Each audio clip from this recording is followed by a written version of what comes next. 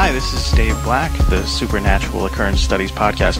We are live on Kelleys Island, Ohio, in the middle of Lake Erie, just a few miles from the Canadian border. This is our second island that we've been on in Lake Erie in the last few days. This is our annual trip, 2018, and we are here at the Kelleys Island History Museum with the historian of Kelleys Island, Leslie Korenko. Say hello. Oh, hi.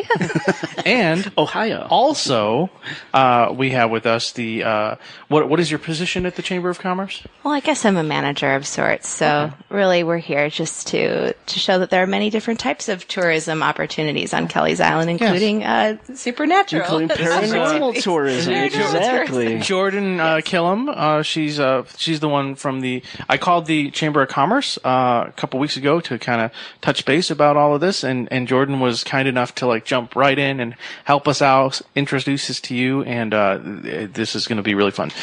So, of course, we're here with Lexi Raven, Oscar Spector, Joe Erie, and Jason Knight. Hey, listeners. So, Jay, take it away. Ask her. Yeah, you're the one that wants to. You're the one that likes to lead things. Now you make me sound like I have a power trip. No. Yes.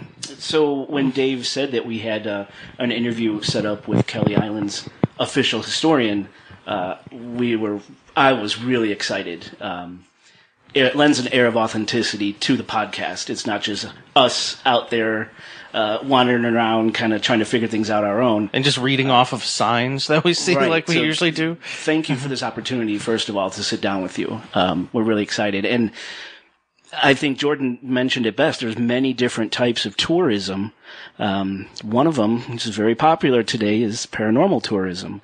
So we would really be interested in the history of Kelleys Island, what keeps people coming back here and interested in this lovely place. Well, not surprising. Kelleys Island has a really rich history that goes back quite a ways. I love that you gave me credit for being the historian. I did write 6 books about the island, but I follow in the footsteps of Dr. Boker and Betty Pape and a whole bunch of other people that spent years collecting family histories and researching. I was able to give the islanders their voice in the books, which gave us all these wonderful little small stories. Nice. The history goes back to around the 1830s when Datus and Irad Kelly started purchasing the island. They were from Cleveland, a very prominent family in Cleveland, and were looking for an investment opportunity. It took them almost a year to buy all the parcels on the island.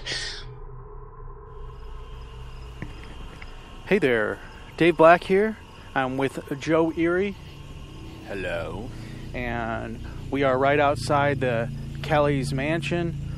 This is, I believe, the mansion that the Kelleys brothers that originally owned the island built and lived in, if I'm not mistaken. It's right on the edge of town, or edge of the downtown area, and we're standing out on the front lawn right now, and it is creepy. We have a turret tower on top that's got a light in it right now. They're doing renovations on it. And walking up to the building right now is like Electric Avenue. Yep. I was going to say, don't you feel like people are watching you right now? Oh, man, it's so strong. It's in my back. Oh, walking up the front steps right now, and it's like all pistons firing 100% on. I'm kind of walking around the whole property right now, just shining a light on it and taking a look at it. It's fenced off in the back here, so I can't get around the side of it, but it is strongly, hotly on fire with energy. This place is awesome. When we were talking to the historian earlier, she was telling us that that only the very rich people were able to afford the masons to come in and build these stone houses. And this Kelleys mansion is indeed a stone house, and it is made of what looks like the quarried limestone right from here on the island. and it's got, it looks like your standard kind of cinder block and brick walls, but instead of cinder blocks and bricks, it's actually chunks of actual limestone cut into kind of all sorts of shapes. There's like skinny, narrow pieces. There's big, chunky pieces that look about the thickness of cinder blocks, and then there's all these like little flagstone pieces in between.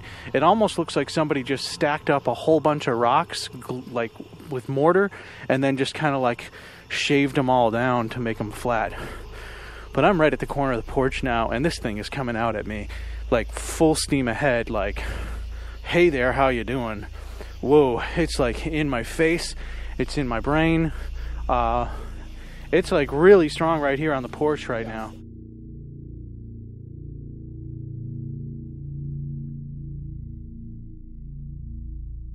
The Kelly family could have managed the island with a very firm hand, but they didn't. They encouraged education, free speech, entertainment. They actually built that big stone building downtown, Kelleys Hall. They built that at their own expense in 1861 and donated it to the community. Wow. That's where we get a lot of our history, because for 17 years they had a handwritten newspaper on the island, ranging from 45 to 180 pages.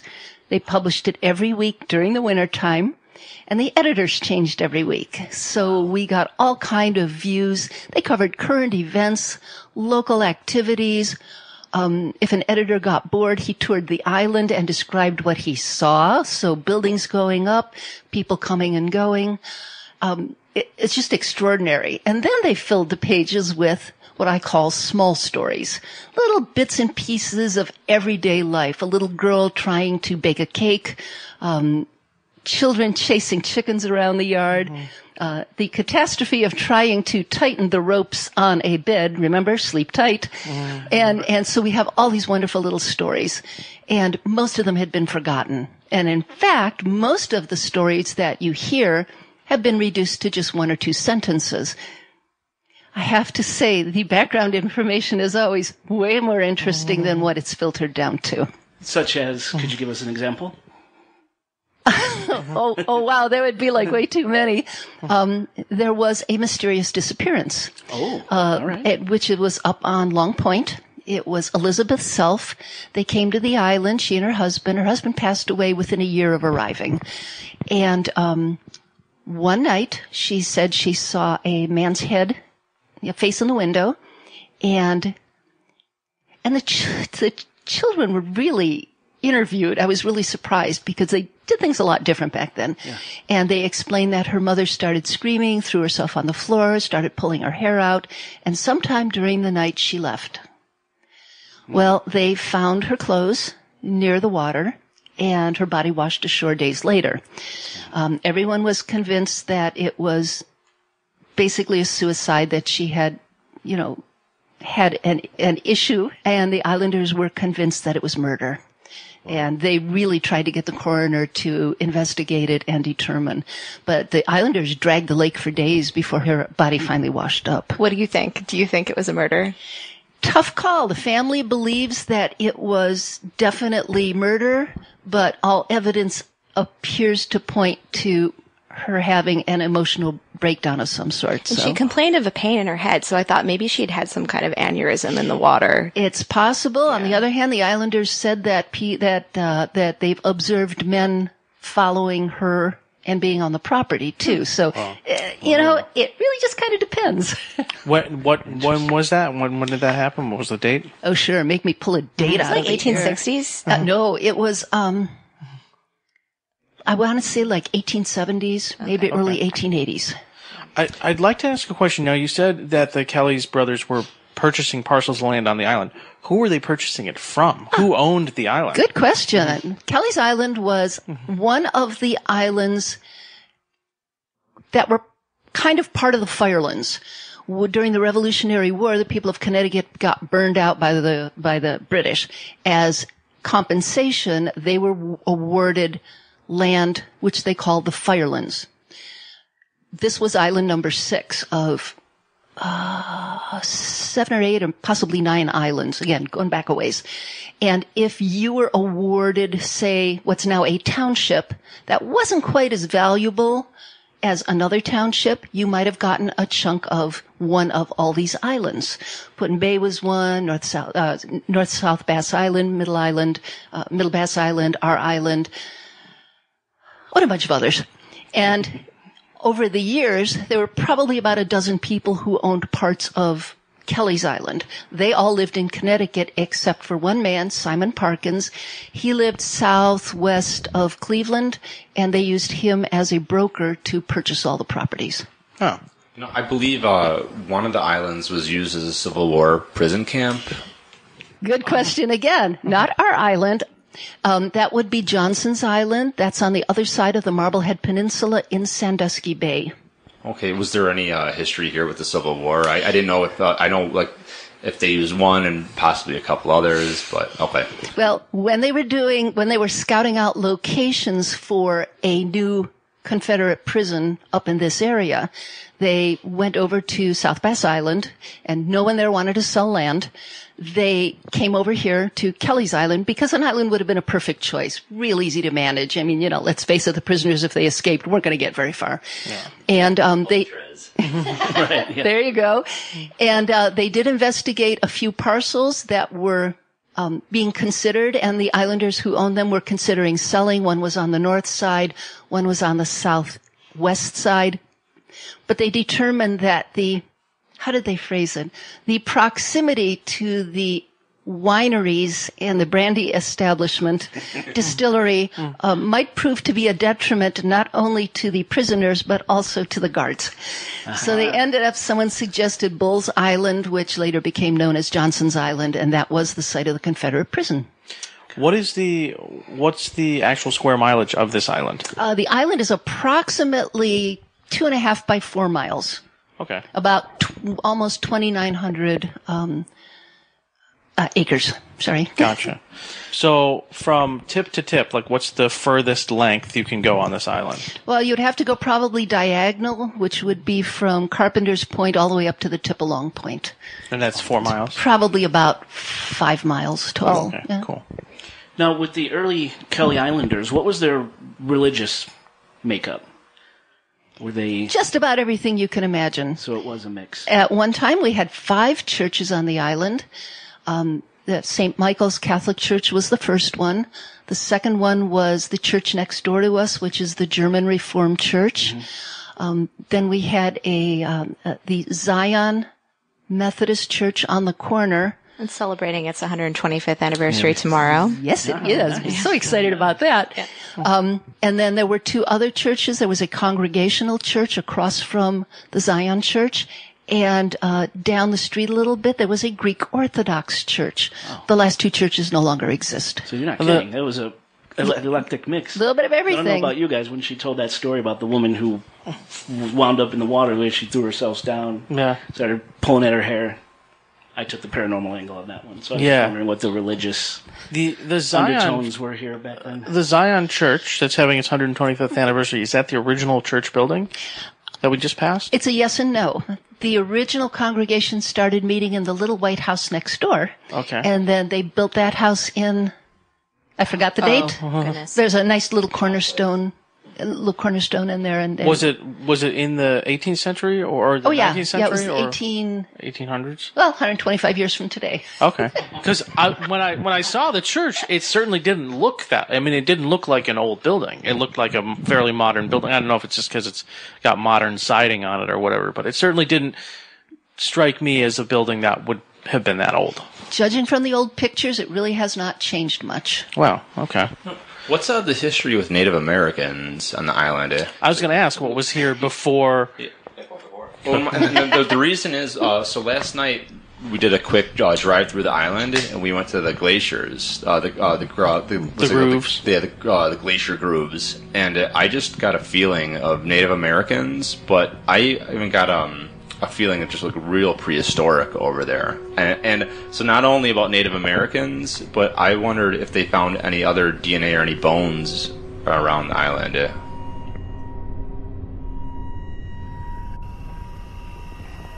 Okay, we are now here at the Glacial Grooves again, where we started off our adventure last night. We came here first, and we actually came here during the day to get some photographs and stuff. Okay, so right now, just walking up, I'm already feeling it. We don't have any stories from the Glacial Grooves. We don't know why the Glacial Grooves have an energy to them, but we are definitely feeling it. Maybe it's just like a giant stone with energy. I don't know. But now walking up around the curve where we were last night, I'm already, wow, it's super strong here. And I mean, I feel like Native American or prehistoric. But what I'm feeling right now is like, it's like full on in my head, 100% going strong. Like, this is like your standard issue, like real deal Mortis cemetery energy that I'm feeling right now. I feel it in my stomach right now. It's like on top of me right now. It's in my head, it's in my spine, it's in my body. Like, I'm feeling all the bells and whistles right now. I am getting it in my back. Okay, now it's subsiding a little bit. Up here? Oh, it's the staircase. But I recall when we came up on the staircase last night, you started feeling it up here. I almost feel right now, okay, I'm not even at the stairs yet, and I'm already feeling it. Joe, do you have the camera? Take a picture of me, because it's really strong right now, and I'm seeing things above me. I don't know what I just saw, but there's something in the trees. I saw something in the trees. I have it all over my legs right now. Just keep taking pictures this way, because my eyes are watering, and I don't know what's happening right now, but like, I swear I saw something in the trees above me, and I don't know what it was, but I just saw it for a second. It was like a dark, kind of rippling shadow. Okay, Are you seeing shadows too? I saw a shadow in the trees behind us. My eyes are watering, and I'm kind of scared right now. Yeah, it's a scary feel. But it's on me right now. It's on me right now. It's like really, like, this is the strongest I felt it. The shadows. I don't know, but Joe, it's like my eyes are watering. I can't. Okay, what the hell was that? I just saw a bar of darkness right here in front of me move to the right. Oh man! Something to do with. This is definitely. This was like this had to be like old energy. This had to be like a sacred place. Yes, way before maybe even Indians. I keep feeling like there's somebody here with us. Like there's somebody up, like not in like a haunted way, but like there's somebody hanging out up here right now, and they're watching us. Watching over us. It's almost like ready to attack or something, right? It just feels like I'm going to shine my light at... Look at my arms. Yeah, I know.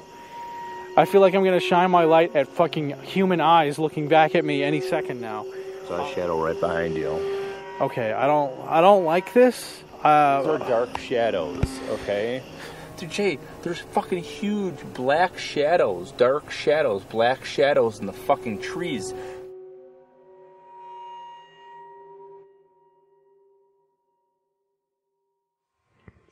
Okay, there was an Indian presence on the island. There is nothing to indicate that it was a year-round residency.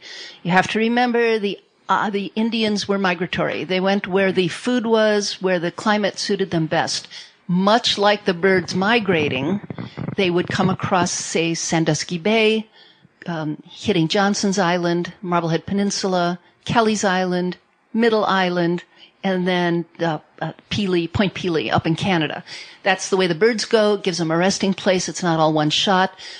You have to take into account that south and west of here was the Great Black Swamp, so that was a shortcut to everywhere. It appears that the Indians probably came through Kelleys in spring and fall, probably for the fishing. They did find some burials scattered. One or two skeletons here, a family there. Again, no particular burial mounds. There were several what they called forts on the island, which of course have been all plowed under by now.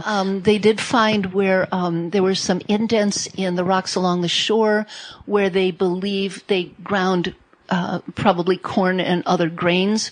Some of those were chipped out and sent over to the Western Reserve Historical Society. So yes, there is evidence, and yes, for a while. In fact, the kids used to laugh, the old timers. They would go out into a field, pick up arrowheads, and toss them at each other. Yeah.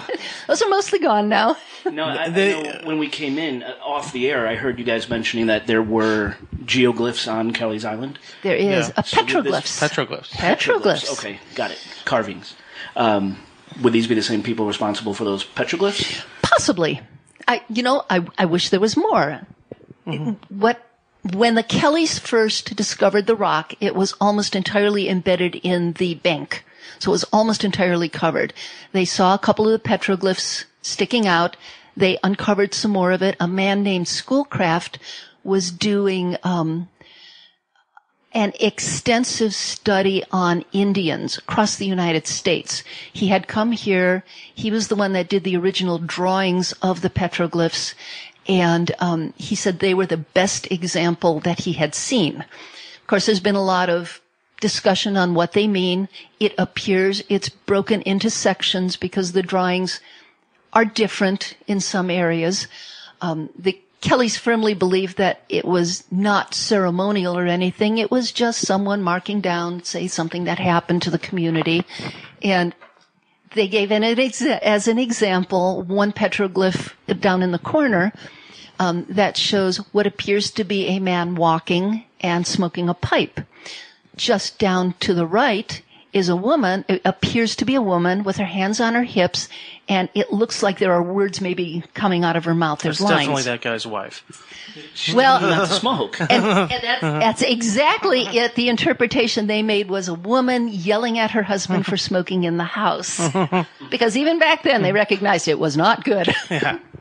I know in Canada there's some examples of Vikings coming down, and is there anything with Vikings at all near these islands? No, the islands were formed because of the glaciers retreating, but other than that, in fact, Lake Erie was probably the last island to be actually explored because it didn't really take you anywhere. The other islands, the other lakes, got you to other places, but you could get to where, like, Sandusky and the South Shore is. Yeah, even ancient people didn't want to go to Cleveland. Yeah. That was cruel. Cleveland listeners, Dave, come on. I'm sorry, Cleveland rocks.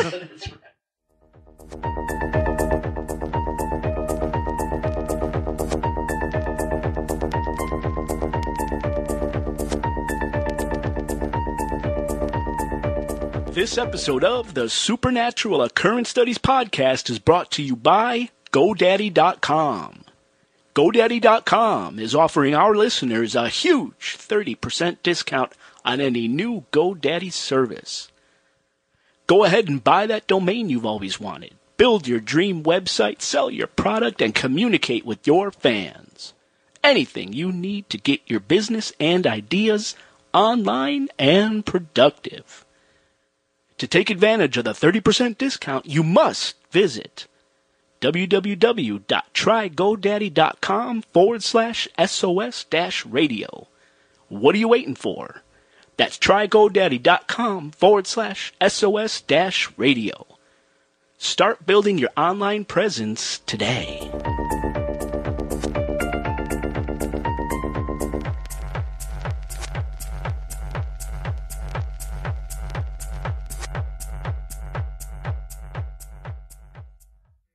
That's right. Because, I guess you can go up and then Lake Michigan to Des Plaines River to, Mississippi. One of the questions I had was, so we were talking about, I completely forgot what I was trying to say. Well, here, do you want me to, because I have next. You go ahead. Okay. And then I'll. We were asking about the Native American history.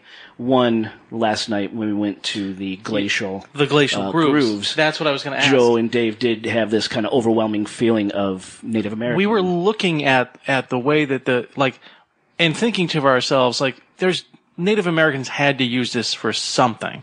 Like, it seems like, and one of the suggestions I made was like, I don't know, grinding grain in there or something. Like, it just seems like such a convenient, these chutes, that they would have done something with them. It's almost like ceremonial, like with me too. Like, it was like a prominent place for them.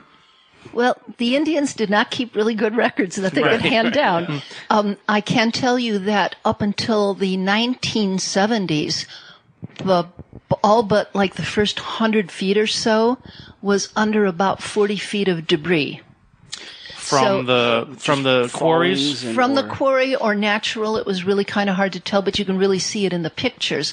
So it's unlikely that they would have been uncovered that early in the game that the Indians would have used it. Gotcha. Fort-wise, Indian occupation-wise, it appears there was activity on Long Point and then mostly along the South Shore, which would make sense. A lot of the fishing is off, in the middle channel, and if they were going back and forth to the mainland, they would have gone south. Is there shore. a reason that the glacial grooves end so abruptly? Did they quarry that out? They were quarried out. Yeah. We used to see articles in the paper all the time about if you want to see the grooves that were recently uncovered on Kelleys Island, get there before Friday. So, and then they would quarry them out. In the 1880s, they decided to protect what you see now. It's a triangular piece of land, and the Kelleys Island Lime and Transport Company deeded it over to the basically the Cleveland Museum of Natural History, Western Reserve Historical. It was named a little bit different back then. Got it.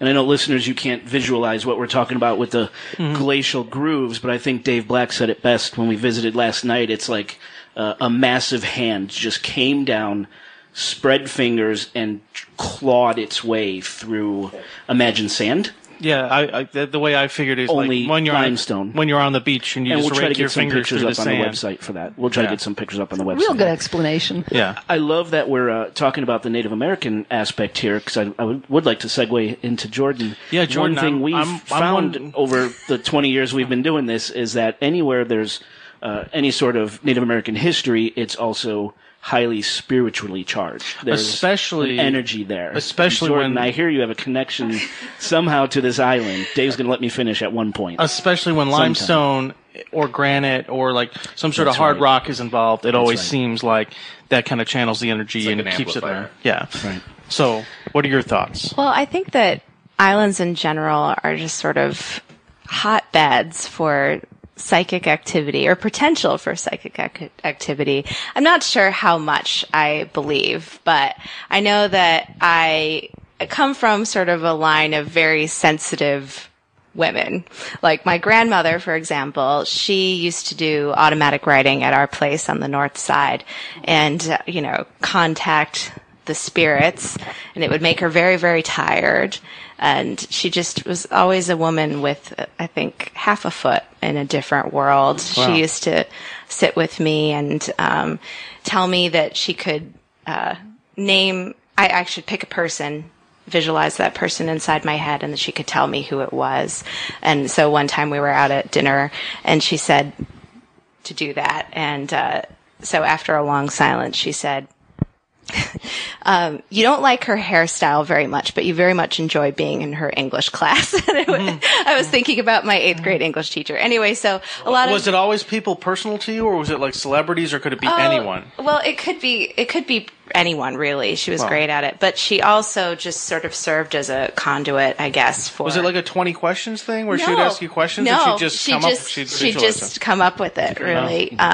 But anyway, I mean, there are a lot of reports, of course, of sightings and people having strange feelings on this island and probably all the others. It's just, there's a sense of separateness, I think, from the mainland. And if you stay here for a long time, it gets baked in. That's one of the reasons I wanted. It does. That's one of the reasons I wanted to come to these islands, is because we wanted to do a trip this year that wasn't like super involved. A couple years ago we went all the way out to Massachusetts. We drove out there, went to Salem and all that. Last year we flew out to Nevada. We did Area 51 last year. So this year we wanted to kind of stay closer to home and be a little bit more. But you're a world away. Yeah. And the reason I wanted to come out here is because I have always been interested in nature and stuff, and I came out to Kelleys Island about 12 years ago for the first time to see the Kelleys Island salamanders and water snakes that are endemic to these islands that don't exist anywhere else. So cool. Yeah. They don't exist anywhere else in the world. And it's this really cool, not only geologic kind of marvel, but also an evolutionary marvel where you can see things, how they evolved on these islands. And that was pretty neat to me. But one of the first things I noticed about being here is it feels like you're in like some sleepy little town in Maine with like lighthouses and like a mist hanging over and kind of, it feels like, it's the perfect setting for a murder mystery. Yeah. Indeed. It's got this very, very Stephen King type of feel. Is there a lighthouse on this island? Yes. It's the oldest. It's actually a functioning lighthouse. It's tiny. It does function on Monaghan Road in front of Camp Patmos. It started out as just something that they built, and then I understand they got clearance to actually have it on the maps as a lighthouse. Mm-hmm. Oh, okay. Somebody said it was like the oldest lighthouse of the islands. I don't know if that's true. That's on the Marblehead Peninsula. Again, this one is only maybe 20 feet tall. I mean, it's just kind of a miniature one, but the one over in Marblehead is really old. At Put in Bay, and we went to the South Bass Island Lighthouse, and it was really interesting. It was like a lighthouse built into a house. Like, it's literally just the little turret on top of the house. Would live there. Yeah. Would like to live there. It looked like a lighthouse to the house. Yeah, it was really bizarre to see. But going back to the energy in the feel of the island, I was really excited because I have a big thing with water. I think water, it holds, it amplifies, it's a conductor, and I have water around me always. It helps me sleep. I feel charged. He's got a lot of fish tanks. Yeah. So, I'm like, this is great. We're going to be on an island surrounded by water. I wonder if it's going to amplify everything and actually just charge. And I think maybe it's a thing with the islands you're talking about. It's a combination of feelings. I think that there is, as I mentioned before, that feeling of separateness and that like anything could happen. And so what we did in anticipation of this podcast coming to Kelleys Island, I posed a question on a couple of forums on Facebook. One is our Kelleys Island Chamber of Commerce page, and the other was this page we call the Kelleys Island Yard Sale, which it originally started as a yard sale, but it's kind of like a catch-all for anything, really. Yeah. You can post if you need a cup of sugar or something on this page, and people will answer. So I thought that I would, if you guys don't mind, give a shout-out to a few islanders who bothered to share stories. Yeah, because that thread blew up. Yeah, it did. Well, before you get into that, Leslie, I'm just wondering, what is your opinion on all of this, because there's something to be said about the history of a place, and everyone likes to hear the history of the place, but do you feel that there is a living history, like an energy that sticks with a place? Well, it's an odd thing. It's like you want to believe in ghosts, and a lot of families have resident ghosts, but it's not something people talked about a lot. So even in my research, like through 1900, I really only found 2 references. One referred to a small child who turned out to have grown into actually an old man.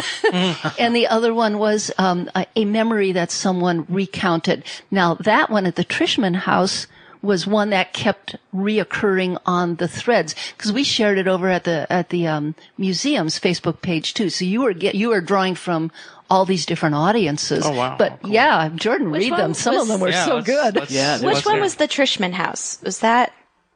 The Trishman House is the Island House restaurant. That's what I thought. There was also, was that the Mosley's ghost? Moisey. I'm scrolling down to find this. So that was actually probably the most popular mention. So this comes from Michael Beatty, this story.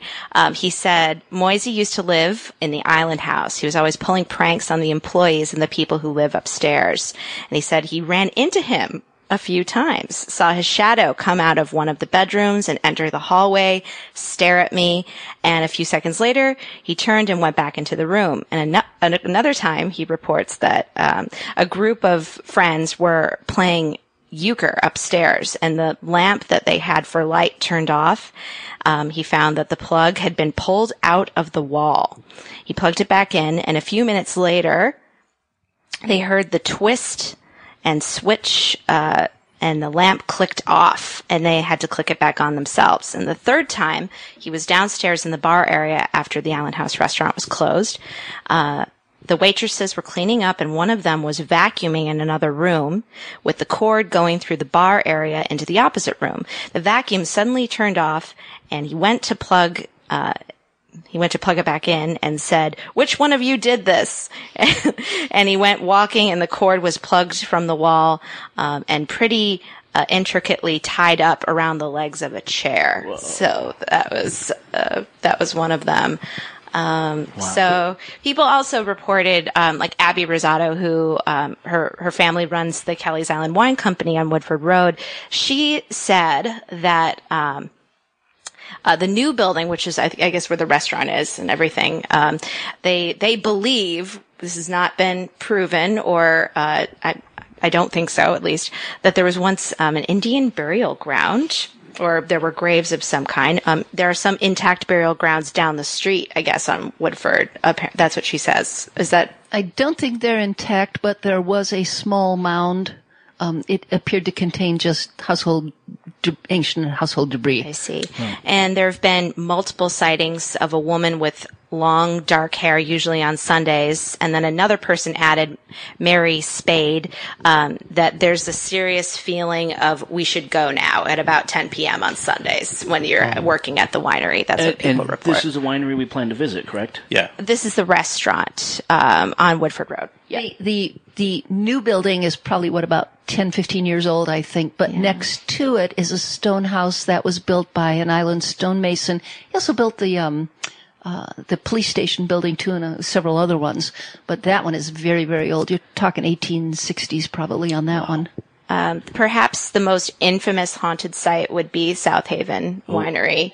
People have seen all kinds of stuff. Jason Smith said that both the house and the winery at South Haven entrance. He's heard lots of voices and movement in the house. He even saw an apparition in the winery, the only ghost he's ever seen his whole life.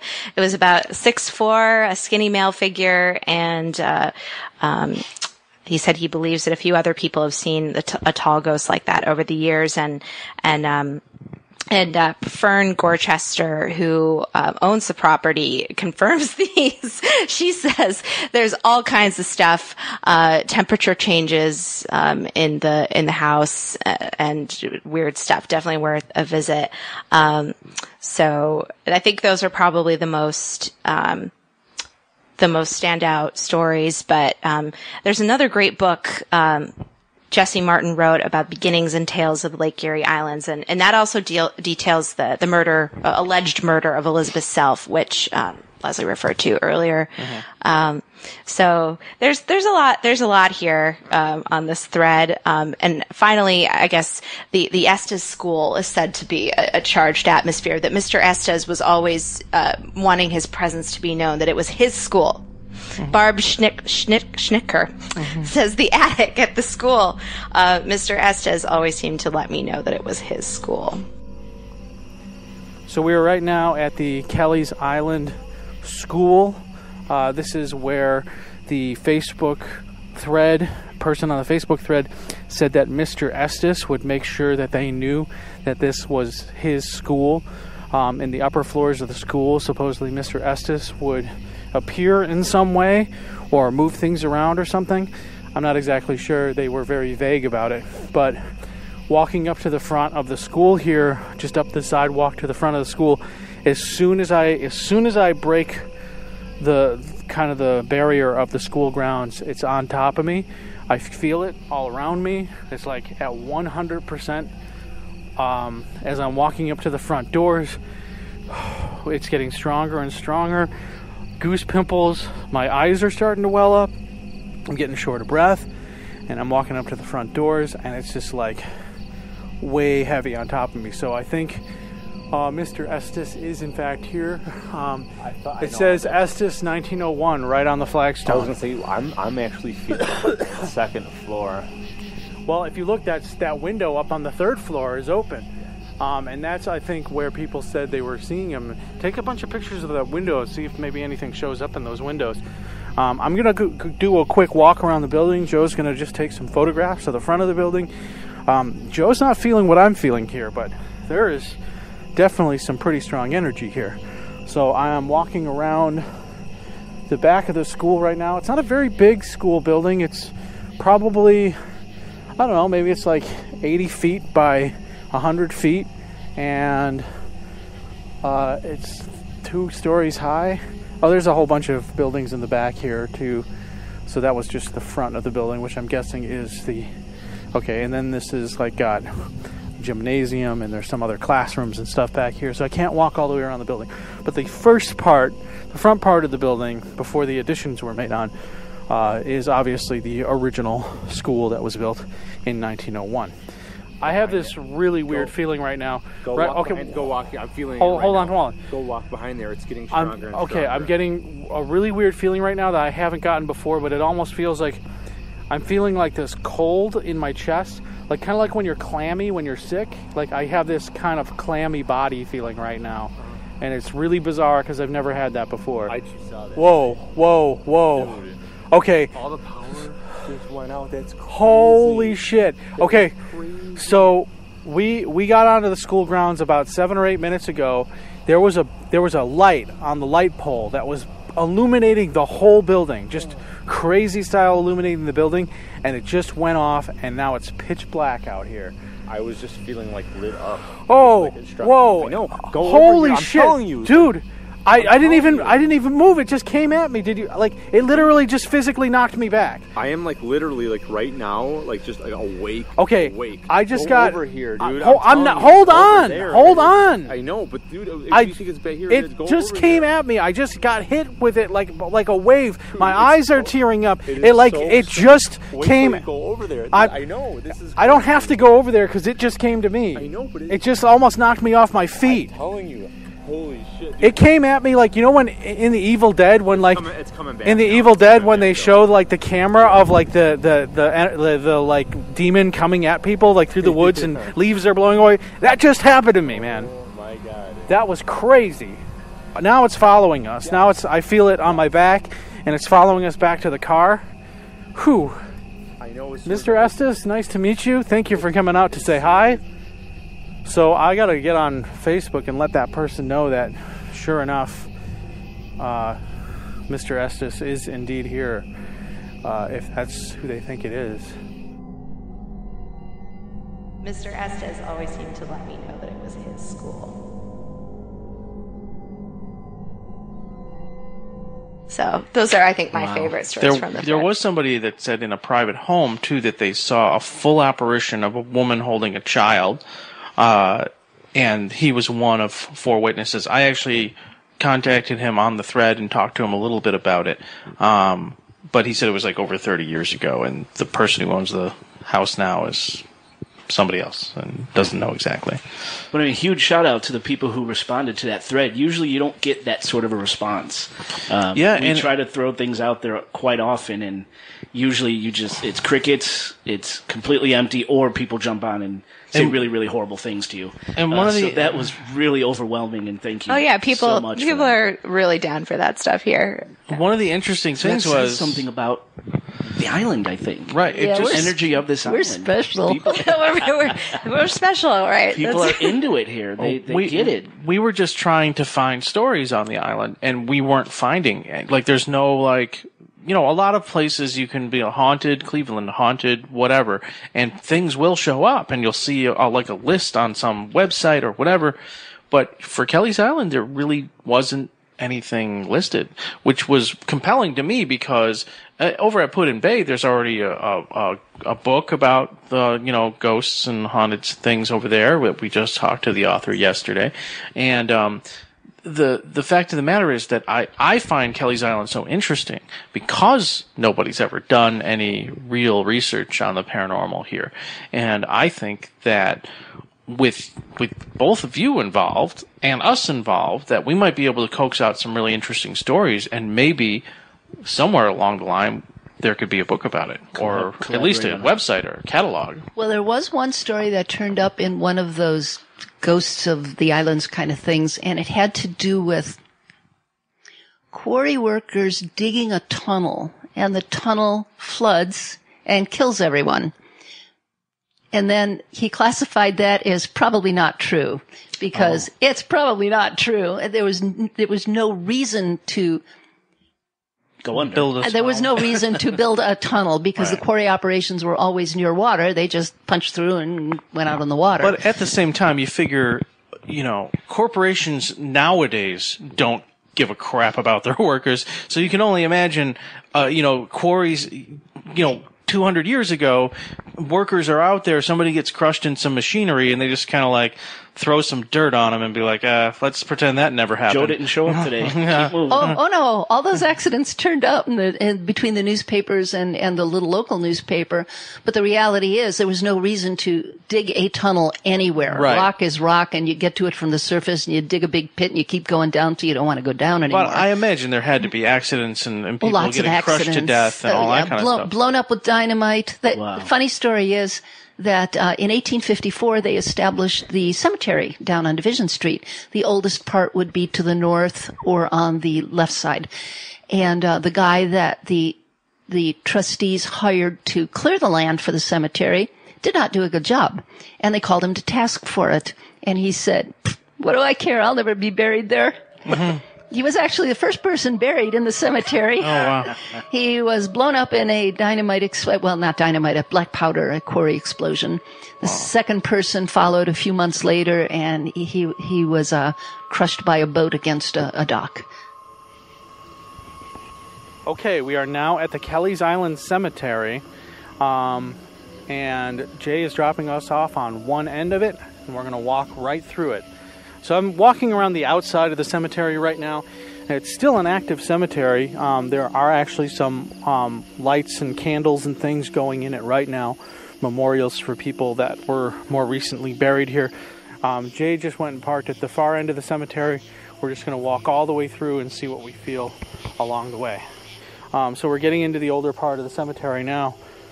I'm getting pulled towards the corner. Yeah. Back. Okay. Whoa, did you just see that? What was that? Did you see it? I saw a blink of light. I saw a blink of light out of the corner of my eye, up in the trees. What was it? I have no fucking clue, dude. That was so fast. Was too. it in the tree? Or was it in the sky? I don't know. I just saw the big flashlight go.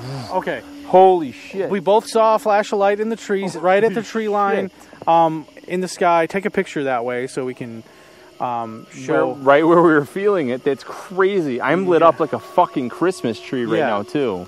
I'm not sure what it was. I can't say definitively it was something paranormal because, it could have been a shooting star. It could have. I thought what I saw was a white light with a red light tailing it. That's what, and I only saw it out of the peripheral vision for a second, but it looked like a white light. Ball it looked like a white light with a red light tailing it, so it could have been something like a plane or hell no, dude. Well, it's not. Way. It's nowhere in the sky now, so I don't know what the hell that was. He was actually the first person buried in the cemetery.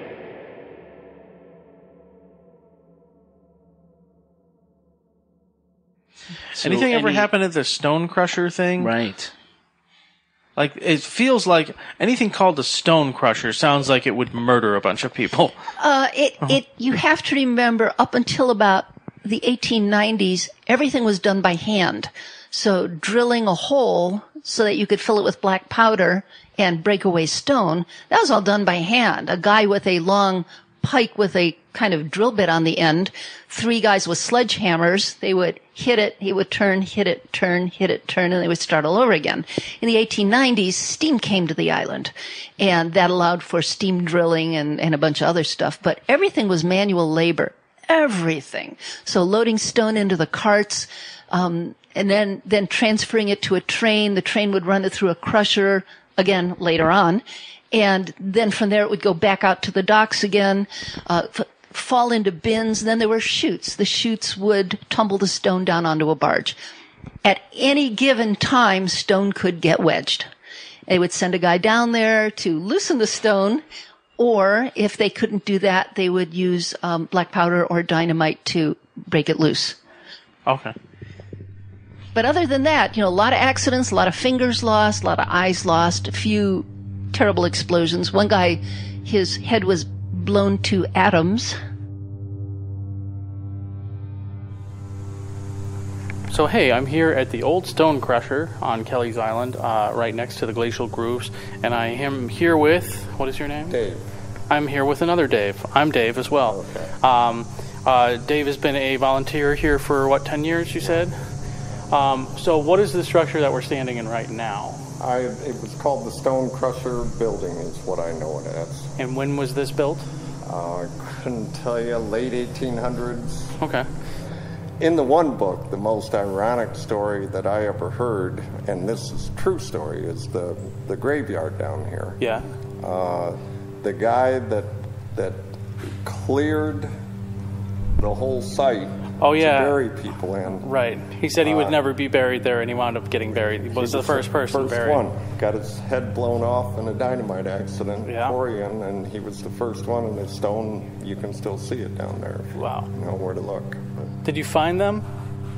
All right, so this is the rest of our crew. Guys, this is Dave. He's the guy that's been messing with all those kids with the phantom that's supposed to be around here, and then they pull off the mask and it's him.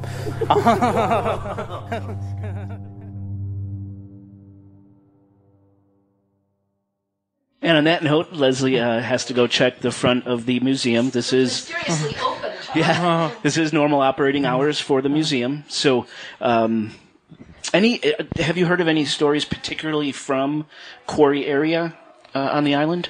No, just really about families of quarrymen.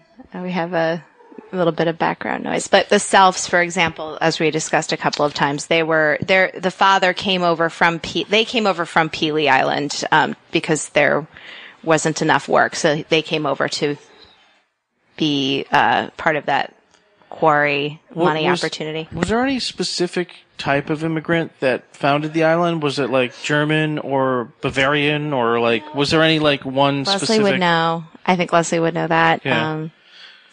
But that's okay. Anything as far as shipwrecks or stories tons of ghost shipwrecks. lights or UFOs or ghost ship like stories, and we're having a hard time scrounging some up for from locals.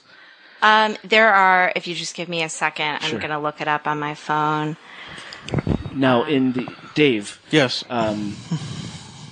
The quarry area on the island, is that where the campground is located as well? You said it was around the quarry. Am I thinking of the right island? No, there is a state park near the quarry on the north end of the island that does have campgrounds. And there's another campground on the east side of the island, a private campground. But when I was when we were trying to find a place to stay here, these islands get booked up way in the beginning of the year. People are calling The inn just happened to have a cancellation. Yeah, and thank you to you, we have a place to stay. Oh, but we were considering just marching into the quarry and just guerrilla style camping right in the middle of a field. The manager of the chamber, I cannot condone that. Good. Just like yesterday. We have to. Just like yesterday, in front of the national park guy, our author contact, picks up an endangered snake, and the guy's like, "You cannot do this. Cannot do this." Well, the snakes, they're I don't think they're endangered anymore. Correct. They had just come off the endangered and they've list. They've adapted to that. The snakes used to be afraid. If you encounter one in the water, you sort of swish your hand about and it would swim away. Now they're very bold, and they just keep swimming, and you have to get out of their way. Yeah. But they won't bite you. But that one bit me. But water snakes are very grumpy snakes. They do not like being handled. They do not like being confronted, and they will put up a pretty impressive display of aggressive. Like people say they're aggressive, but they're really defensive. My favorite story is we were down at the beach at the state park on the north side, and there was a small boy chasing a snake through the water, almost catching him, almost catching him, finally grabbed the tail. Of course, the snake turned around and bit him, and he started screaming, "Why did the snake bite me? Why did he bite me? I was just being friendly." I've never heard anyone get bit, but if you mess if you grab them, they will bite, and they don't. It doesn't do any damage. It's like a cat scratching you. You'll get a little blood, but it's not going to be like life threatening or anything. There probably isn't a dog on the island without a snake scar on his nose. Yeah. Really? You're right. That's Getting back to the drilling and the rocks, is there any minerals or crystals that they discovered on this island? Well, yeah, it used to be sea bottom. Yeah. So, in fact, back, depending on what layer they were in the quarry, you could go down there and there would be like small geodes and fossils everywhere. You go down to the beach, sit down on the stones and look around, and within 5 feet, you'll pick up a dozen small fossils. I'm assuming they're mostly like sea fossils, mollusks, and shells. And things actually, like that. for the most part, they're shells and corals. Okay, cool. So no, like dinosaurs. Nothing that crazy. No dinosaurs on the island. Now, we just asked Jordan about this, but any stories about like shipwrecks or anything like that near the island here? Ghost ships. There are so many shipwrecks in Lake Erie, and not all of them have been found. Only a few hundred have been found. Right. There is a group called MAST, M-A-S-T, and they locate and do side scans, the side scan to determine locations and boats and what they belong to. We have one on the north side called the Adventure that is in very shallow water. In fact, when the lake goes down, particularly in the wintertime, if it goes way down, you can actually see parts of it. It is a dive site. We have a couple of the dive charts over here. On the east side is the Exchange, I think. We actually have 4 dive charts for 4 of the wrecks that people like to dive around the island. Do any of these wrecks tend to come back? Come back as in ghostly? No, for the most part, they were wrecked during storms. But around here, it's very easy to get to the shore. The Adventure on the north side, they were loading quicklime and it caught fire. So they towed it to the north side, which is where the wreck actually ended up laying. Most of the fatalities occurred in deeper water. The Clemens brothers over in Marblehead, they were responsible for the establishment of the Marblehead Life Saving Station out there. And they were active rescuers. They had a lot of equipment. They went out there when no one else would. A lot of harrowing stories about rescues there. Some involved deaths.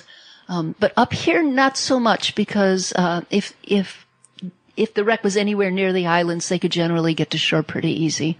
Got it. Yes, something I was actually reading was, it's a kind of controversial, but the buried treasure on the shore of Lake Erie. I don't know if you heard anything about that, or? Well, there is a persistent rumor, and in the 1930s, there was again a small newspaper printed just for a summer or two, and the editor said that someone had contacted them about the buried treasure on Long Point.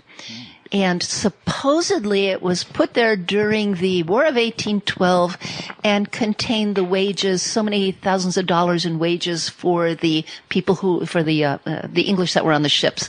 It appears they didn't find it. Most of Long Point has worn away. In today's money, that was probably something like $8 or $9 million, which is like a little high for wages for, English sailors. So a lot of these things persist, but there's really no evidence that actually happened. Yeah, I forgot what happened, but they had to bury it, and they're like, okay, we're going to come back for this. But then when they came back, it was the winter, and then they couldn't find it, and they just left it. But it's kind of like, why would you just leave that? So it has to, When you dig back, a lot of times you wonder, why would they even do that? And that's usually your key that they probably didn't, but the rumors persist. Is it kind of like, stuffing your money under the mattress during the Depression? I don't know. It's safer buried somewhere I think it was just a good tale, that song. It's fun to think about. I sell gold and silver as one of my side hobbies / businesses, and I know a lot of people that have gold and silver, and they'll put it in PVC tubes and bury it in their yard. Yeah. Like, there's legit. I mean, most of them are crazy. Yeah. Most of them Where could we find GPS coordinates, please. Most of them are crazy prepper types, but a lot of them do that. A lot of them do actually. It's still to this day, people are burying their money in a coffee can in the backyard. All right, I want to dig up my backyard now. I could tell you, on the north side of Chicago, I was digging a pond in my backyard for my mother. Got about 4 feet down, and it was a early 1900s home. I remember this. Do you remember this? Yes. Dug the hole. I was digging, just excess dirt out of the hole, making the deep part for my pond. And I saw an old coffee can in this hole. So, and the bottom was kind of rusty. You could tell, and there was something in it. There was a large amount of something. And I went to lift out the can. Bottom dropped out. Contents went down just a super deep hole, never to be found. Don't know what was in that can. There's I digress. But that reminded me. In recent coin lore, there's something called the Saddle Ridge Hoard. This is in California. This couple was out on their land one day with their dog, and their dog was sniffing at something in the ground, and they looked over at it, and it was looked like a little lid to a can, like a little round, about the size of a saucer or like a soda can, and they kicked the top off of it, and it was a can filled with gold coins. They wound up finding 7 more. The gold coins face value was $37,000 in gold coins. Wow. They were worth I think I saw one at a coin show, and it was like selling for $15,000.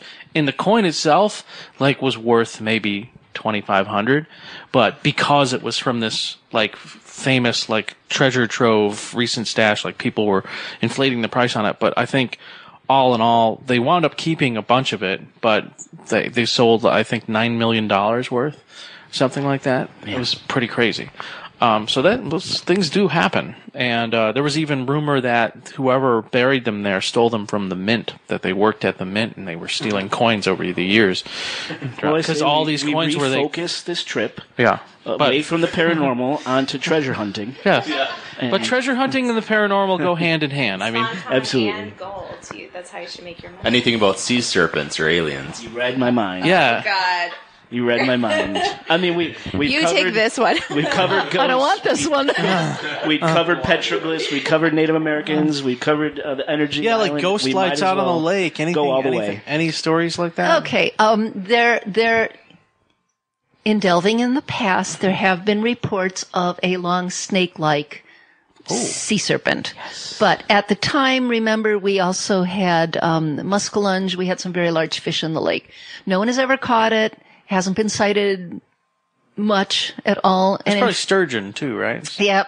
Sturgeons, yes, very big, bumps on the back, the whole shebang. So that has not surfaced in a really long time. They were calling it, I think, Lake Erie Nellie, I think. Oh, wow. And let's see, ghost ships. No, but sometimes at night, if you're standing out there, you will see a dark figure moving across the lake at high speeds with no lights on. We think probably they're contraband boats. Oh, yeah. Are you serious? Yeah, they move pretty quiet and they move really, really fast. So, by the time you even want to try to get a camera out there, and they're painted black, so you kind of just shadows. They're probably smuggling prescription medications over from Canada. From Canada, that's that people probably can afford. It. Yeah. Actually, during the Prohibition, weren't some of these islands used as ports? Yeah, actually, yeah. Not so much ports because where did it come from and why didn't they just take it to their final destination? Yeah. Same thing with slavery. Why would they bother bringing slaves to the island when they can just, hop them on a train and take them to Toledo or Detroit and, get them right into Canada? They would have stood out like anything up here. Point. But, they said after a big storm or if there was something going on, moonless nights. Maybe even distraction where it makes it seem like going back and forth. They would go down to the beaches and check for packages that might have been thrown over. And so, yeah. Oh, wow. There was, we heard rumor on the other island that there was some underground railroad activity on these islands. No, that was the whole slavery thing. I can't imagine, because we had mostly steamboats that were excursionists, and they didn't go anywhere except to the islands. And then a lot of times they would go to Detroit or Toledo or back the other way to Cleveland. But again, it would have been very difficult to hide someone, and the trip would have been much longer than if they'd have gone a safer route. Right. Back in the 1850s, one of the Kelly descendants had written that he saw his first Negro. He was working, stoking the furnaces on one of the steamboats. It was the first one he had ever seen. So at that point, the Underground Railroad was already in, the works. So yeah, pretty much not so much here. But Sandusky has a lot of Underground Railroad activity. The Erie County Historical Society has a walking tour of places where they housed them and the historical markers and everything, because that was a railroad hub. Again, Great Black Swamp off to the west. That was where everything stopped. The steamboats, very few steamboats went over to Canada, which is where they wanted to go. Wow. And any lights in the sky? Or We do get occasional northern lights. The Perseids were here last weekend. Yeah, the meteor shower. We could see that. Was beautiful. And this is kind of a nice place to view a lot of that, because there's not a lot of conflicting lights. We have, Is it Northern Lights? Very occasionally the Northern Lights. I would love to see that. Of course, out north. And they just said, one of those, 25 years, 100 years ago today kind of things, that, there was a mirage of the mainland Canada that could be seen from the islands. To people walking around and everything, it was just one of those environmental things that just, That had to be just mind-blowing. That would have been very cool. You know what is so bizarre? This is off topic, but in my place in the north, even on, so I can see from my house, I can see Hen Island, which is Canada. I can see Middle Island in the foreground, and then behind it, Pelee. And then, of course, I can see Middle Bass. But sometimes I can see East Sister Island. And it doesn't have to be an exceptionally clear day. It's so weird. I don't know why only sometimes I can see East Sister Island, which is like way northeast. Maybe the condensation of the I don't moisture, know. maybe? It's almost like a magnifying glass? I don't know. It could be. It could be. It's like sometimes Maybe it's a mirage. It's so clear that on the mainland or over at the Bass Islands, you can make out individual houses. I mean, perfectly clear. You can see the lights of cars driving along the shoreline and make out individual trees. And then, the next day it's back to just, something in the distance. Amorphous blob. Yep. On the Sure. horizon. Sears Tower, sometimes you can see it, sometimes you can't. Yeah, that's right. Exactly. So we're sitting here at the museum, Kelleys Island History Museum, surrounded by all sorts of great artifacts. Could you tell us a little bit about this museum? Dave and Joe both kind of felt a little ping of energy here. Could you tell us a little bit about your museum? Okay. The association was formed 38 years ago, and for the most part, they had a small museum over in the church next door, which is a stone-built German Reformed church. It was built in 1866, I think. And 6 years ago, we moved into this new building. We were able to bring out a lot of artifacts that were in storage. We redid the whole inside of the museum 3 years ago to give a better experience for people who are visiting. So now we have hundreds of pictures, lots of stories posted. We took our experience of people asking, what about this, what about that? And we answered those questions right up front on all the posters. We have some very old and some very interesting things, including some prehistoric stuff. We have a piece of petrified wood and a whole bunch of Indian artifacts. And when you walk through, I can't imagine you wouldn't feel something, because almost all of these were part of a family. They were well kept and preserved. They were well loved. Right. And we display them to the best of our ability. And it's just so cool walking through because, you know, when you first came in and you were wanting to set up and you're going, oh, look at this, oh, look at that. I'm thinking, right, I can't get sidetracked. We gotta. That's the best compliment we could possibly have. You're on a mission and we distracted you with something cool in the museum. Absolutely did. What artifact in the museum really blows your mind? What made you say, wow, this is really cool? I really hate when people ask me that because 40 minutes later, after I have bounced to 3 dozen things. Trust us, it's okay. We were very fortunate to have a lot of stories from the Islander, the local Little Islander newspaper. We had some very avant-garde photographers, so we ended up with a lot of pictures of things that you wouldn't normally see. Like one cool one actually shows the poof from an explosion in the quarry where they blasted. Another one shows the ironclad mail boat that they used to take mail back and forth to Sandusky. We have a magnificent silk wedding dress from the 1830s that had been lovingly preserved. It's just... Oh, yeah, I can talk for an hour. Okay, so could you talk about that creepy doll that's sitting on the rocking chair? That stopped me in my tracks. I'm like, whoa, didn't expect that. It's funny. Some people are really freaked out by the doll. It's a very pretty doll. It has little lace-up black and white shoes that you probably would have had to use a button hook on. It has eyes that open and close. Yes. The hair's kind of a little scraggly at this point. It's got a little pearl necklace on. Yes. And it sits there, and some people are they will walk 5 feet away from it and not even want to look at it. Mm-hmm. Personally, I think it's kind of cool. And one little girl came in, spotted it, and dragged it along behind her for a while before we managed to get it out of her fist. So it doesn't affect everyone the same way. When was it... Of course, now that little girl's possessed by demons. Right. Yeah, probably. Do you know the history of the doll itself? The black licorice. Yeah, black licorice. Oh. Long story. We'll tell you the story of the black licorice. I don't know it offhand. The little card disappeared a long time ago, and we haven't replaced it yet. But it does date back to, I want to say, probably the early 1900s. Okay. One question I wanted to ask when you ran out of the room before to go talk to somebody, was there any one particular type of settler that came here? Like, were they from one specific country, or was there one specific influence? Or well, that's a really good question. Yeah. The first settlers, the first wave of immigrants to come to the island were the Germans. They were attracted to the winery industry. Yeah. And of course, we were one of the first islands to actually embrace wineries and vineyards. We had an Irish settlement out on Huntington Lane. There's a whole series of Irish families built there.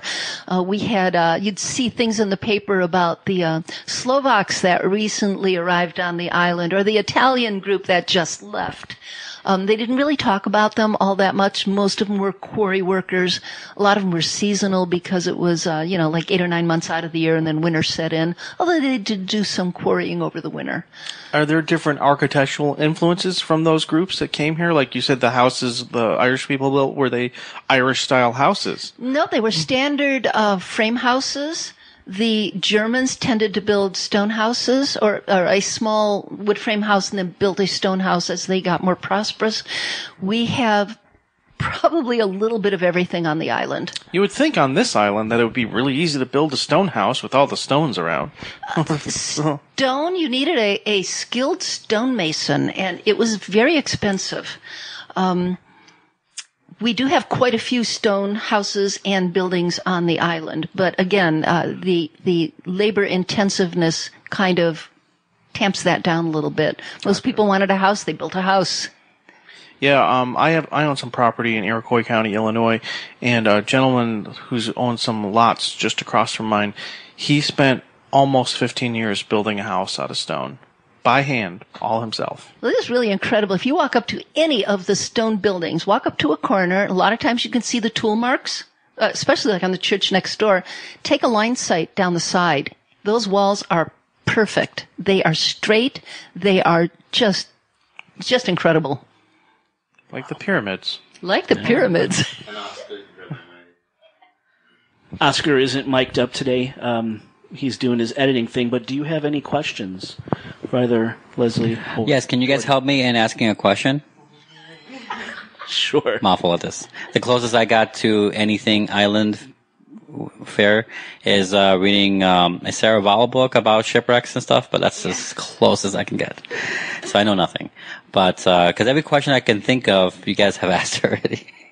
So just want to give you your spot. Yeah, I know. Also, asking a story about ghost stuff, usually it doesn't turn out that great, but you guys are the best at it. So thanks. You for that. There you go. Anything else you guys want to add at all? No, we're just really glad you came. This is kind of exciting and a little different for us. Yeah. Have you ever had any other paranormal investigators on the island that you know of asking questions I'm sure like there this? have been, but I don't think that they bothered to call me or call the History Museum. No. You would think that would be the first thing they would do. Well, yeah, let's you'd not give away think. our secrets. So we can I want to encourage other people to do this all over the country. Like if you're out, if you're listening to this and you're a paranormal researcher, even if you're just starting, amateur, like, go out there and find the historians and ask the questions and like that. Because one of the main reasons that people are so interested in ghost stories is because it's literally like a living history.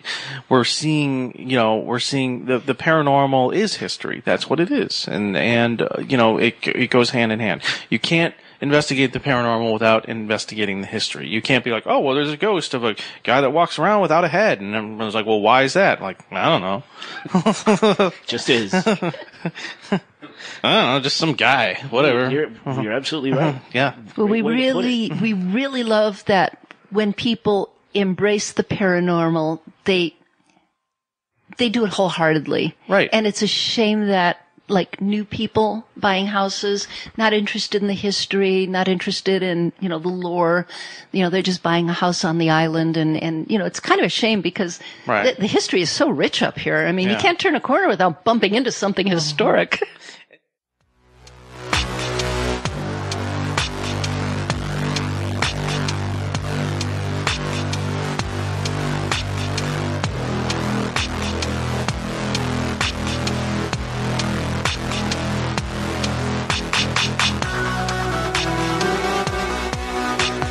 Today's episode of the Supernatural Occurrence Studies Podcast is brought to you by LootCrate.com.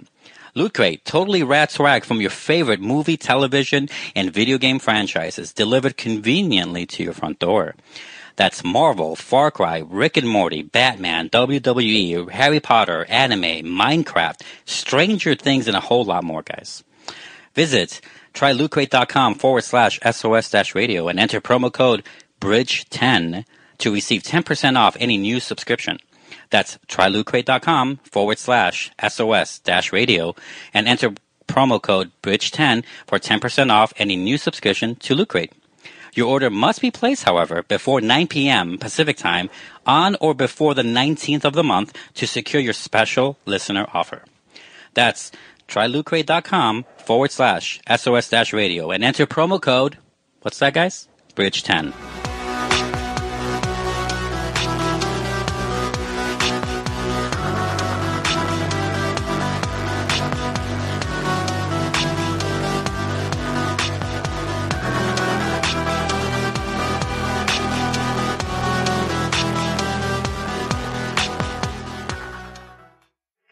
And the thing is, like, even if people don't even, like, everyone loves a ghost story. And even if they don't believe it, even if they think it's complete bullcrap, like, everyone wants to hear a ghost story.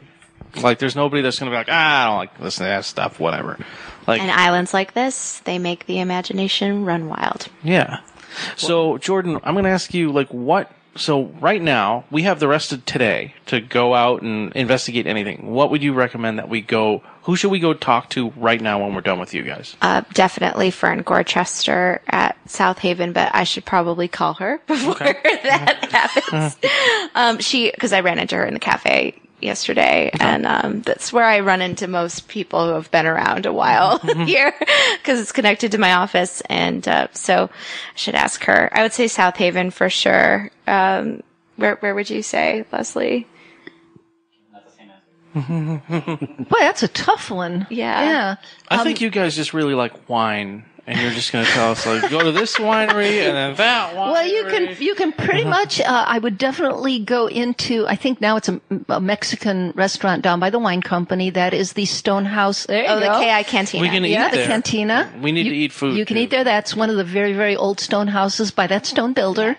And I would definitely, another food place is stop at the Island House. Yes. They might be able to walk you through. That's where the Moisey ghost was seen quite a bit. And because it's a restaurant, it's public, you won't be bothering anyone. Gosh, I'm trying to think. I think wine. I think we're really just, the spirits are, attracted. So the Island House is a working restaurant, It's right? a restaurant, now? right. Okay. I think we should go eat there for lunch, talk to them, and then go over to the winery. Also, is there anywhere we shouldn't go? Is there anywhere that's off limits that we're going to get like a shotgun blast to the back? Get hurt. I already found out earlier today by our hotel. We're staying at the inn on Kelleys Island. I found out there is such a thing as a motion sensor sprinkler that wants to keep you off of its goddamn dock. Doesn't surprise me. The original Kelly Island Wine Company, which you probably saw pictures of at the other end of the museum, that would be like a super place to visit, but it is on private property, and people are getting really tetchy about trespassing. Got it. And who owns it? Who would we talk to? Several. The McCaffertys? Do they own that? I'm not real sure. Some guy in Hawaii owns part of it. Oh. But you can. There is another old winery ruins across from the cemetery. Oh yeah, go to the cemetery. Yeah, for sure. Very cool down there. But across from the cemetery is another ruins of a winery. That was the Monarch, Sweet Valley, the original Rush winery. Yeah. And because it's for sale, you probably can assume a certain amount of leeway in visiting it. But on any interested in this property.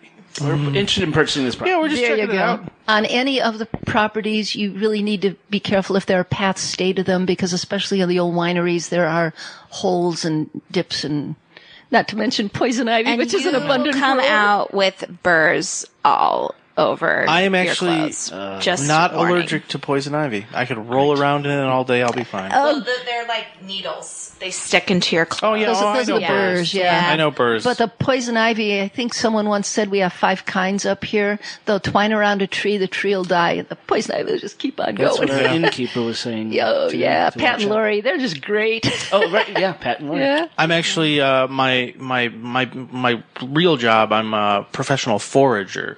So I forage for restaurants in Chicago, and I go out and I collect wild foods and stuff. So I know all about the plants and everything too. So I know my way around poison ivy and all that kind of stuff. Also, you might want to go down to the state park. The park ranger might walk you through some of the Crusher buildings. You go all the way down to the end and you walk in on a path, and I can show you pictures. There's a massive stone structure that was part of the quarry operation. The North Bay Loop Trail. That sounds super cool. Yeah, that would be you should take the North Bay Loop Trail for sure. That'd be a really easy and one walk to out do. onto the Alvars that jut out over the lake too. That's We're going to need to write some of this stuff down. I will mark everything on a map. Yeah, we have maps. We have maps. The Chamber of Commerce designs these wonderful maps. Yeah. And for listeners out there, just play it back if you're planning on visiting. That's the directions, that road, that valley, go there. Are we good? Excellent. Yeah, I think that's it. Thank you very much. Thanks, everyone. Thank you. I would like to know, just before we sign off, if you could tell us a little bit about your books that you've written. Yeah, there you were have 6 books, correct? I would like to put the links to purchase those books in our show notes and on our website and social media. Well, thank you. I retired, got really bored, and I started researching the island's history. And 5 years later, I realized I had like a 3,000-page book. So I started breaking it up by years. So the books run in chronological order, and they're all first-hand accounts in the islanders' own words. I don't change anything. They were a hoot. They were literate and funny and observant. And so it's kind of nice because you can grow right along with the island. The sad part is you get invested in these people and then they die. But then you get to know their children. And it is kind of fun to just read all this. Everything came in the form of the 17 years that they wrote the newspaper. All the news went to the Sandusky papers by letters written by islanders, and I did court cases and marriages and divorces, and so many books are now available online, and it just all the little details. It's just a really rich, funny history, and they believed in preserving their history, and they did a darn fine job of it. That sounds amazing. Yeah. And they're all called Kelleys Island, and then there's a series of years, and 6 books. Fantastic. It goes all the way through 1893. I have one more Listeners, question. watch for links to purchase those books in the show notes of this episode. One more question, but I'm sure I could ask anyone else on the island this later on, but how do you guys get supplies on the island? Are there barges that come in and like everyone just runs and grabs the supplies and runs off? Like, no, do they airdrop it in on parachutes? We have actually in the summertime during the week, you'll see big trucks come over, to supply the restaurants and the grocery store and the taverns. Okay. And we have the island market downtown, which is open long hours during the summer. In the wintertime, it's only open like 5 hours a day. But if you call Kim, she'll come down and open up for you. And you can order anything through them. They go over and pick stuff up. They have an airboat, or they fly it over on the plane if the ferry's not running. Of course, you pay freight on everything, but that's one of the beauties of island living. Yeah. Also, what about like the post office? Amazon also, Amazon Prime. Everyone's on Amazon. Has become our Walmart, But do they just come once a day, the same, just one time over? No. We're on delivery routes for a lot of things.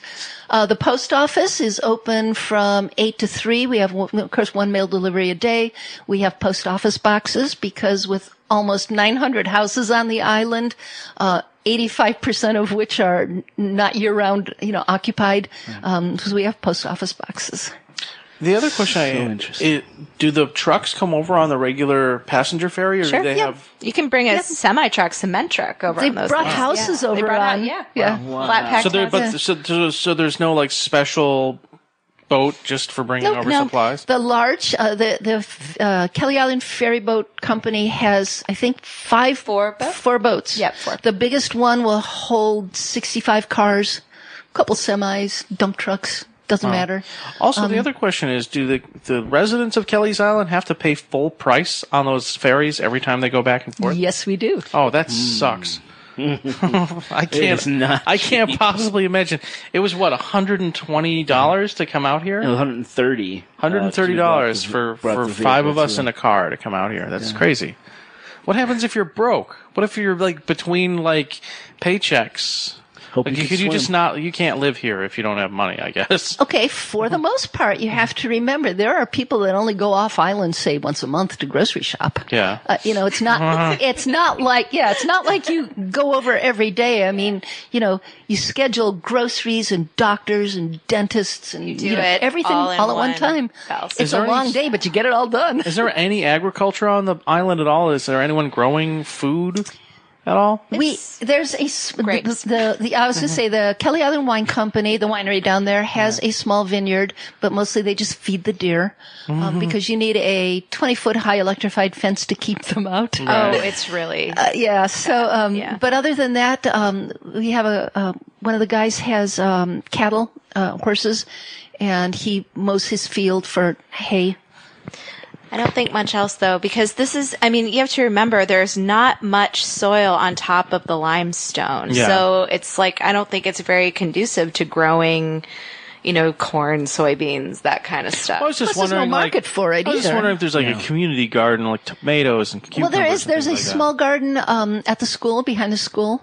You just sign up for a plot, and it looks like it's doing really well. A lot of people have small gardens. Meeting you show up to, people bring their produce. Oh, yeah. Like Audubon Club, people just brought. Mom said that someone just brought a bunch of tomatoes. That was us. That was you. We were so excited to have 2 tomatoes, and then we had 4, and then we had 26, and then we had 42. So we just started giving them away. I'm just going to throw out a single word and see what you have to say about it. Skunks. No skunks. There are no skunks. There are totally skunks. There's no skunks on the island. What did I smell the other night? That was a tourist. This is one of the things I heard. Much fun. What you probably smelled was foxes. Foxes when they spray, it smells like skunk, but it's only real strong in a very, very small area. Skunks will fill up a block full of stink, and but the foxes don't. There's actually a snake called a fox snake because when it musks, it smells just like a fox. And there's fox snakes on this island. Yes, there are. We have for wildlife, we have deer, squirrels, rabbits, coyotes. Did they take a barge over here? How did all those guys get here? They came on the ice. On the ice, yeah. And the deer the deer were brought here. The deer were brought here. They have multiplied and they love it here. And they had shoots and everything, and it just kind of didn't do it. Yeah, we had a lot of mice and rats too. Yeah, mice, a lot of mice. Bald eagles now. A lot of birds. Well, we're migratory, so we see a lot of birds. The bird counts in the wintertime. Sometimes they'll see 20, 30 eagles in groups of 2 or 3. Wow. Yeah, it's just incredible. We have a couple nests on the island. I think one of the first times I ever saw like an eagle up close was here on Kelleys Island. Yeah. Flew right over me when I first visited. Yeah, sometimes they'll be on the trees right over the roads, and you don't go to the post office, you come back, they'll still be there. Cool. Well, I can't think of a better way to kick off the Kelleys Island portion of this podcast. This is going to be. I told you guys. Sat down with you guys. I think this gave our listeners a really great, deep introduction to where we are. They can't see it, so let's tell them everything there is about it. And now we're going to go out and try to. Now you get to explore. Hunt and explore. I honestly think, exactly. guys. I honestly think this is going to be an awesome adventure for us. I hope so. Yeah. Well, of course, you're on Kelleys Island. Yeah. Thank you so much for having us. Thank you very much for coming. And Jordan, I cannot thank you enough. You, like, this whole entire adventure that we're going to have today is because of you. You were so helpful. I just called the Chamber of Commerce just out of the blue, and I just called you, talked to you, and you were like, as soon as you heard what we were doing, you were right on board with us, and I really appreciate your help. Of course. Thank you. You're welcome. Well, yeah, and that's what we mentioned. A lot of times people aren't very receptive. So thank you. Listeners, watch for the Kelleys Island episodes within the next 2 to 4 weeks. Oscar, take us home. 2 to 4 weeks. Oscar, take us home.